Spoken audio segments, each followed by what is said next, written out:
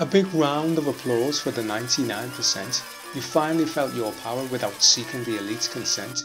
You thought that they knew better when they told you what to do. It was only done in error when you invested power in the few. It wasn't in your contract to bear the burdens of the earth. They'd pillaged and they'd plundered and cunningly blamed it on class gauge. When brought into the programme, you were taught their word comply, yet time had taught you different, like when to ask the question why. You felt your intuition embarking on less travelled roads. By telling you to not be different, you became aware of hidden codes. The whys and whats grew bigger amongst the questions in your mind, like why elected power is so oppressive to mankind. A seismic shift began to move you to a higher conscience, part of a master's plan to get 99% mass correspondence.